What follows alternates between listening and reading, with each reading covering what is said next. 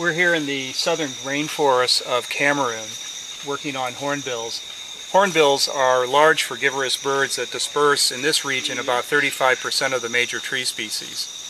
And without them, the forest would have difficulty regenerating.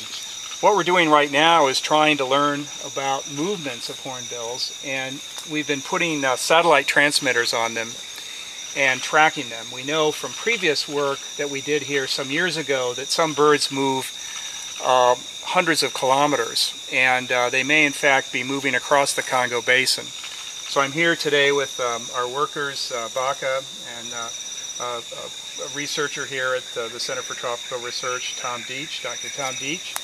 And what we've done is to shoot a line over a tree, and what we're going to be hoping to do is to put a net up in the tree in order to capture the hornbill. We're doing this at a fruiting tree, and the hope is in the morning we can open the net and be able to catch some birds. But this is a laborious process. Sometimes putting a net up at a single tree can take several days.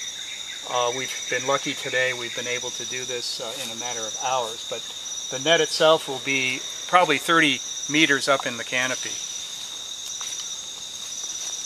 So this is a white-eyed hornbill that we just caught, one of the nets. And Tom put a transmitter on it, a satellite transmitter, and we're ready to go. So we're going to release the bird.